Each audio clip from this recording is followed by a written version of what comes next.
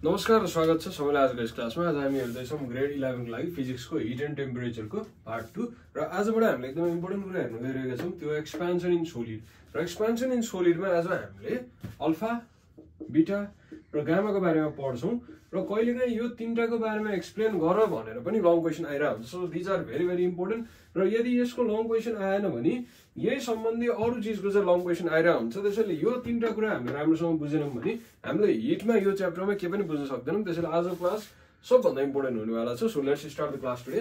So फर्स्टमा expansion भनेको के हो हामी बुझौँ है त। सो हामीले सानो क्लासदेखि पढिरहेका छौँ, कुनै पनि कुरालाई हामीले हिट गर्यो भने त्यो चिज एक्सपान्ड हुन्छ अरे पहिलाको भन्दा। त्यो त हामीले पढाएको छ, सानैदेखि पढाएको छ। अब त्योभन्दा पनि डिटेलमा हामीले चाहिँ पढ्छौँ त्यसको बारेमा, कस्तो कस्तो तरिकाले एक्सपान्ड हुन्छ, के हुन्छ भन्ने त्यसलाई हामी डिटेलमा हेर्छौँ है त। सो हामीले बेसिकली तीनटा चिज पढ्छौँ यहाँ है, तीन किसिमको एक्सपान्सन पढ्छौँ। So first one is linear expansion.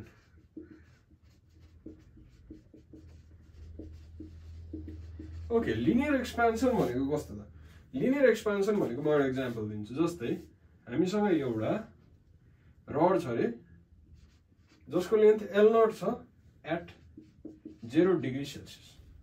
अनि त्यसलाई मैले तता हिट गरेँ भने त्यसको लेन्थ के हुन्छ? त्यसको लेन्थ इन्क्रिज हुन्छ। मैले त्यसलाई L theta at theta degree Celsius 0 degree सेल्सियसबाट मैले तताएर थीटा डिग्री सेल्सियस त्यसलाई पुऱ्याएँ। पुऱ्याइसकेपछि त्यसको लेन्थ चेन्ज भएर L थीटा भयो। यो चाहिँ थीटा है।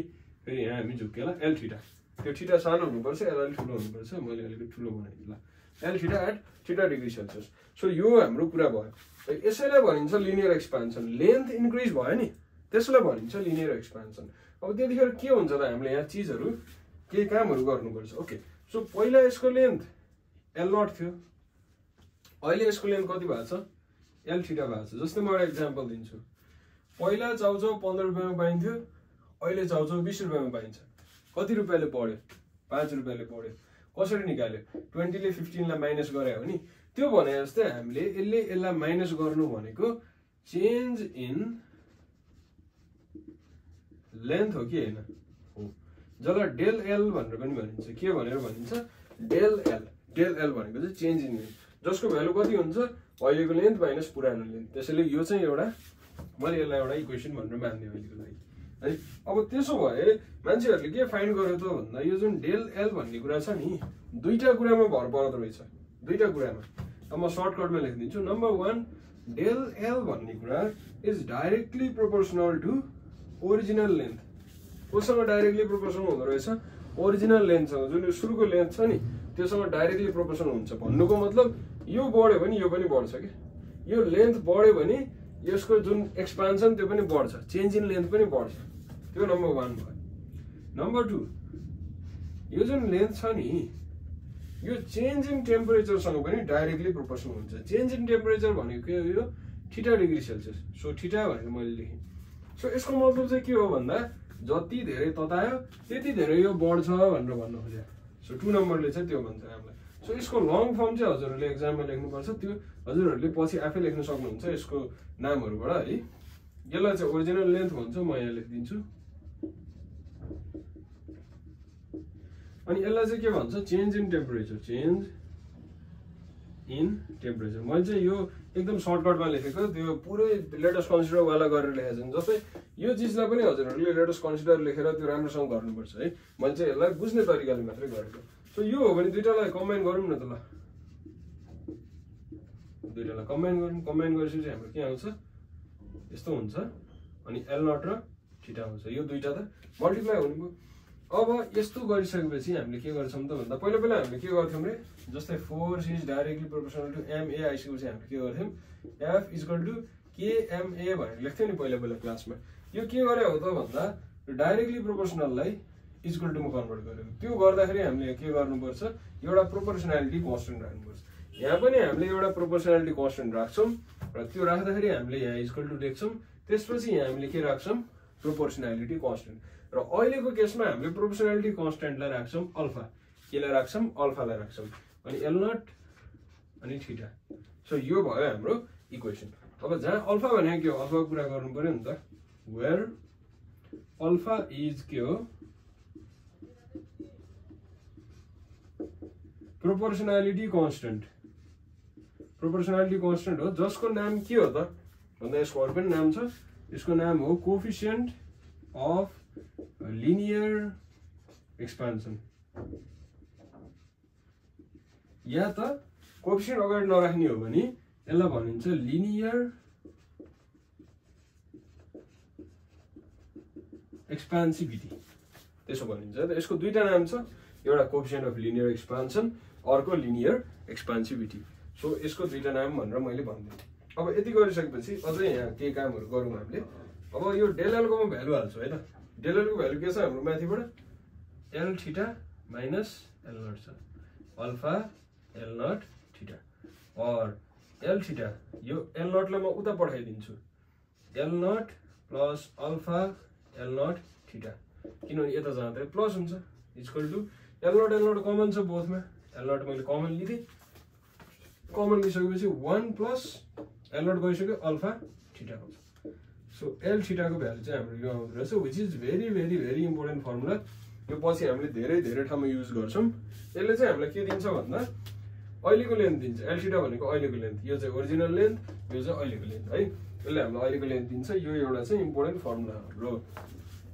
यसलाई चाहिँ नोट गरेर पनि हामीले राख्नुपर्छ है दिमागमा पनि राख्नुपर्छ यो चाहिँ ओके यो एउटा इम्पोर्टेन्ट फर्मुला भयो अब त्यसैगरी यसलाई चाहिँ म इक्वेसन अघि 1 मानिसकेपछि यसलाई 2 भनेर मानौँ है त ल सो यो एउटा हाम्रो एउटा एकदमै इम्पोर्टेन्ट इक्वेसन हो अगेन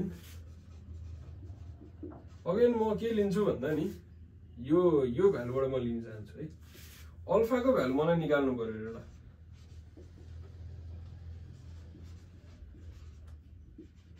अल्फा को भ्यालु निकाल्नु पर्यो भने के गर्छु मैले अल्फालाई यो अरु चीजलाई यहाँ डिभाइड गरिदिन्छु नि त L not theta equal to alpha है अब यहाँबाट म अल्फा को डेफिनेसन निकाल्छु अल्फा भनेको डेल एल भनेको के हो यो यहाँबाट छ L theta minus L not upon L not theta अब यहाँबाट हामी डेफिनेसन निकाल्छौँ अब ध्यान दिएर हेर्नुस् डेफिनेसन निकाल्न एकदमै सजिलो छ माथि जे आउँछ त्यसलाई डेफिनेसनमा लेख्ने तल जे आउँछ त्यसलाई लेख्दाखेरि पर भनेर लेख्ने कसरी लेख्ने पर भनेर लेख्ने माथि जे आउँछ त्यसलाई चाहिँ पर लेख्नु पर्यो डेफिनेसनमा तल जे आउँछ त्यसलाई चाहिँ पर भनेर लेख्नु पर्यो कसरी लेख्ने त म डेफिनेसन लेखाइदिन्छु है सो डेफिनेसन लेख्दाखेरि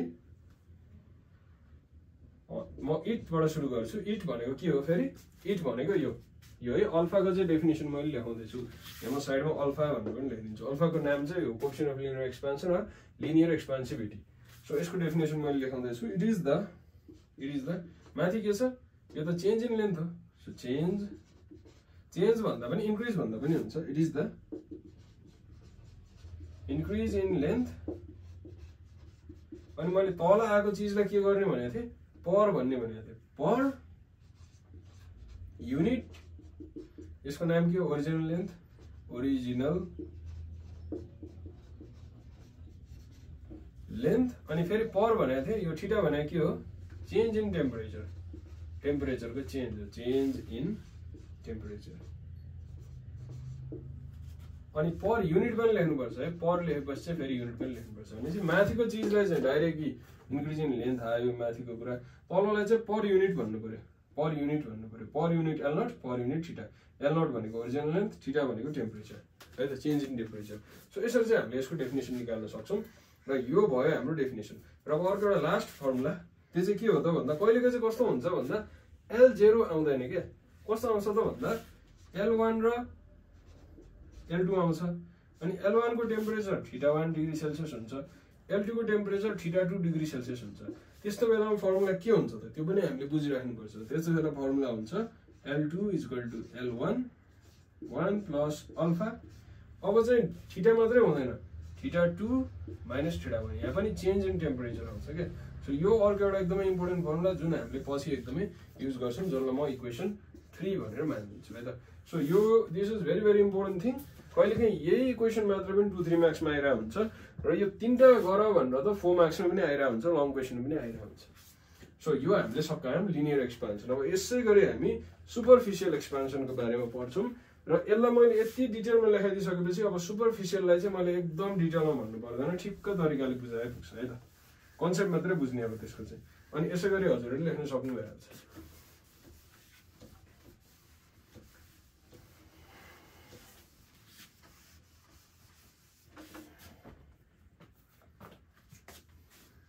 superficial expansion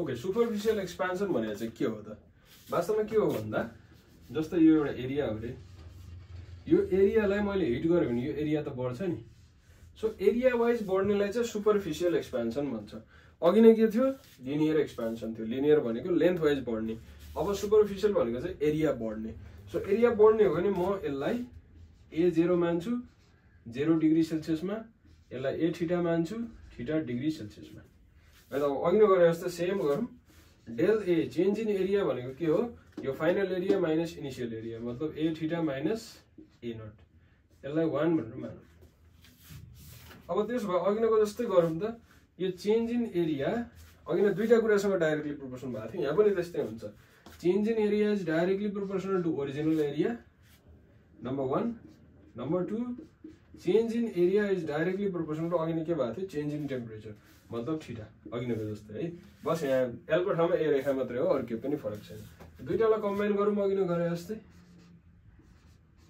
A not theta so यो हाम्रो कम्बाइन भयो अब कम्बाइन भइसकेपछि हामीले के गर्छौं पहिलाको जस्तै प्रोपोर्सनालिटी कन्स्टेन्ट राख्छौं डेल ए मैले यहाँ इक्वल टु लेखेँ अब अघि नै प्रोपोर्सनालिटी कन्स्टेन्ट अल्फा राखेको थियो अब चाहिँ हामी beta राख्छौं so beta A not theta proportionality constant पनि राखौं प्रोपोर्सनालिटी कन्स्टेन्ट राखिसकेपछि अब मैले के गर्छु यहाँ त्यसको बारेमा चाहिँ भन्नुपर्छ म यहाँ अलिकति भनिदिन्छु जहाँ बीटा भनेको चाहिँ के हो प्रोपोर्सनालिटी कन्स्टेन्ट हो अनि यसको नाम चाहिँ के हो यसको नाम अघि नै भने जस्तै कोएफिसिएन्ट अफ अघि नै कोएफिसिएन्ट अफ लिनियर एक्सपान्सन थियो अब कोएफिसिएन्ट अफ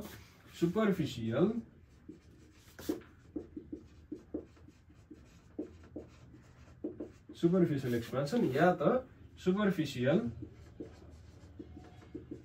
एक्सपान्सिभिटी है यसलाई भन्छ सुपरफिशियल एक्सपान्सिभिटी ओके यो भयो अब यो भइसकेपछि अघि नैको जस्तै गरौँ सेम भ्यालु हाल्दियौँ डेल ए को भ्यालु कति छ A theta minus A not equal to beta A theta A not theta और A थीटा इक्वल टु यो A नट म यता पठाइदिन्छु A not plus beta A not theta और A theta equal to A not common लिदिन्छु म A not 1 plus beta theta okay यो अर्को एउटा इम्पोर्टेन्ट इक्वेसन हो म यसलाई 2 भनेर मान्छु so this is very important equation जुन हाम्रो सुपरफिशियल एक्सपान्सनको छ A थीटा भनेको चाहिँ थीटाको ओरिजिनल एरिया दिन्छ यसले थीटाको एरिया दिन्छ यो चाहिँ ओरिजिनल एरिया यो चाहिँ थीटाको एरिया यो बीटा र थीटा भनेको थाहा भइसक्यो थीटा भनेको चेन्ज इन टेम्परेचर है त सो यसको पनि डेफिनेसन निकाल्नु पर्यो बीटाको डेफिनेसनको लागि सेम म यही कुरा युज गर्छु यो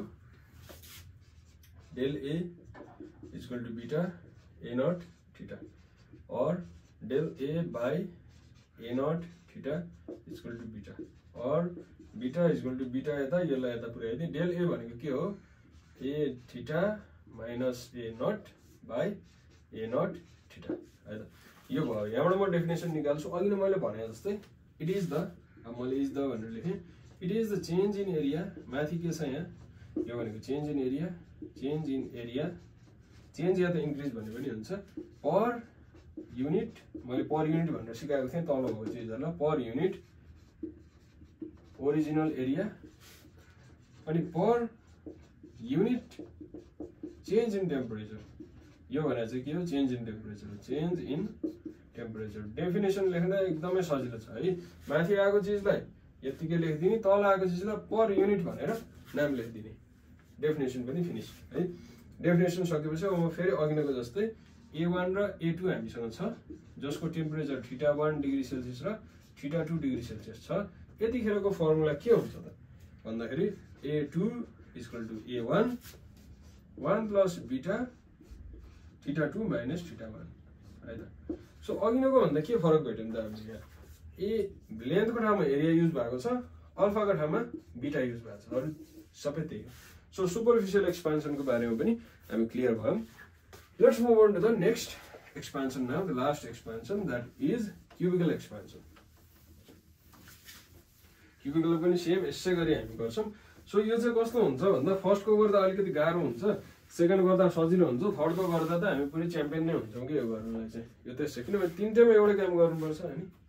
cubical expansion,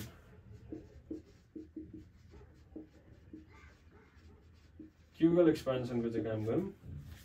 so cubical expansion भनेको एकदमै सिम्पल। हामीसँग एउटा भोल्युम छ अरे, अनि त्यो भोल्युमलाई ततायो भने के हुन्छ, त्यसको भोल्युम पहिलाको भन्दा ठुलो हुन्छ हैन, पहिलाको भन्दा त्यसको भोल्युम ठुलो हुन्छ। सो मैले यसलाई भी नट एट 0 डिग्री सेल्सियस माने, यसलाई मैले भी theta at theta degree Celsius माने हैन। सो लेट अस कन्सिडर, यो हजुरहरूले लेख्न सक्नु भइहाल्छ। मैले सिम्पल अब अघिको जस्तै म सुरु गर्छु। डेल भी भनेको के हो, यो माइनस यो भी थीटा माइनस भी नट, यो थीटा हो। यसलाई इक्वेसन 1 मानिदिन्छु म। अनि त्यसो भए अघिको जस्तो यो डेल भी दुईटा कुरासँग डाइरेक्टली प्रोपोर्सनल हुन्छ। अघिनो ओरिजिनल लेन्थ र ओरिजिनल एरिया भने जस्तै अब ओरिजिनल भोल्युमसँग डाइरेक्टली प्रोपोर्सनल हुन्छ। नम्बर 2, यो चाहिँ हजुरहरूले ल्याङ्ग्वेजमा लेख्नुपर्छ है गर्दाखेरि। मैले मात्रै यो सर्टकटमा गरेँ, हजुरहरूले पछि बुकबाट हेरेर ल्याङ्ग्वेजमा लेख्न सक्नु भइहाल्छ। मेरो मेन एम चाहिँ कस्तो हो भन्दा यहाँ सार्न लाउने भन्दा पनि बुझाउने चाहिँ हो क्या। बुझेपछि त हजुरहरूले जसरी पनि गर्न सक्नु भइहाल्छ। So del V is directly proportional to theta है, यो पनि भयो डाइरेक्टली प्रोपोर्सनल थीटा। अब कम्बाइन गरौँ दुईटालाई पहिला जस्तै। ओके, कम्बाइन गर्दाखेरि del V is directly proportional to V not theta. Okay, यो भयो हाम्रो कम्बाइन गर्दा है। अब कम्बाइन गरिसकेपछि हामी के गर्छौँ, डेल भी यहाँ इक्वल टु राख्छौँ अघिनको जस्तै। अब अघिनो अल्फा बीटा भने जस्तो अब चाहिँ हामी यहाँ गामा राख्छौँ। के राख्छौँ, गामा। गामा भनेको चाहिँ यो नेपाली 4 छ नि, त्यस्तै हुन्छ गामा है। नेपाली 4 जस्तै गामा हुन्छ। गामा भयो भी नट जस्ताको जस्तै, थीटा जस्ताको जस्तै। अब और यसको भ्यालु हालौँ अघि जस्तै। यहाँ फर्स्टमा छ भ्यालु यसको भी theta minus V not equal to gamma V not theta, और भी थीटा इक्वल टु यो भी नट यता जान्छ, भी not plus gamma V not theta equal to V not common आउँछ 1 plus gamma theta V not आयो। Okay, यो भयो हाम्रो value. So यसलाई म चाहिँ इक्वेसन 2 भनेर मान्छु, which is very very important equation. यसले चाहिँ हामीलाई के दिन्छ त भन्दा पछिको फाइनल भोल्युम दिन्छ। यसले हामीलाई भी थीटा भनेको चाहिँ फाइनल भोल्युमको फर्मुला दियो हामीलाई। अब अघिको जस्तै फेरि काम गरौँ। के काम गरौँ, यहाँ मैले एउटा कुरा भन्न बिर्सेँ। यो जुन गामाको नाम के हो त, त्यो पनि यहाँ लेख्नुपर्छ। यो गामा लेख्ने बित्तिकै गामा भनेको के हो भनिदिनुपर्छ फेरि। गामा इज प्रोपोर्सनालिटी कन्स्ट्यान्ट, जसको नाम के हो एकदमै सजिलो छ। यसको नाम हो कोफिसिएन्ट अफ क्युबिकल एक्सपेन्सन, या यसको अर्को नाम के हो, क्युबिकल एक्सपेन्सिभिटी। एक्सपेन्सिभिटी लेख्यो भने चाहिँ अगाडि कोफिसिएन्ट लेख्नु पर्दैन है। सो यसको बारेमा कुरा हो। यसको डेफिनेसनको लागि म यो भाग लिन चाहन्छु यहाँ। So del V equal to gamma V not theta, और अब डेल भी बाई यो गामामा ओपन गरिदिन्छु म, भी not theta equal to gamma, और गामा इक्वल टु यो यता यो यता। सो डेल भी भनेको के हो, यहाँबाट भी theta minus V not by V not theta. So यो पनि भयो। अब यहाँबाट डेफिनेसन पहिलाको जस्तै निकालिदिने। इज म इजबाट लेख्छु, इज चेन्ज इन भोल्युम। यो माथि भनेको चाहिँ चेन्ज इन भोल्युम हो। एउटा भोल्युमले अर्को भोल्युममा माइनस गरेपछि चेन्ज इन भोल्युम भयो। पर युनिट लेख्नुपर्छ भनेर सिकाएको छु मैले डिभाइडमा। यसको नाम के हो, ओरिजिनल भोल्युम। फेरि यो पनि तल छ, त्यसैले पर युनिट चाहियो। पर युनिट यसको नाम के हो, change in temperature, change in temperature. So definition त यादै गर्नु पर्दैन, यो फर्मुला हेरेपछि डेफिनेसन आइहाल्यो। सो यसरी चाहिँ हामीले डेफिनेसन गर्छौँ। अघिको जस्तै यदि भी1 र भी2 छ, थीटा1 र थीटा2 डिग्री सेल्सियसमा छ भने त्यतिखेर फर्मुला हाम्रो के हुन्छ, भी2 इक्वल टु भी1 पुग्यो 1 प्लस गामा थीटा2 माइनस थीटा1। यसरी चाहिँ यो हाम्रो फर्मुला भयो। कहिलेकाहीँ यही तीनटा एक्सप्लेन गर भनेर पनि 4 मार्क्समा आइरहेको हुन्छ, र नआए पनि यो चाहिँ हाम्रो हिटभरि युज हुन्छ कि। यो चाहिँ एकदम भेरी भेरी इम्पोर्टेन्ट चिज हो। अब पछाडि आउने हरेक फर्मुलामा यो फर्मुला हाम्रो चाहिन्छ, चाहे लिक्विडमा जाउँ हामी, चाहे जहाँसुकै जाउँ, यो formula is very very important. So आजको लागि क्लास यति नै भयो। हस्, धन्यवाद, नमस्ते।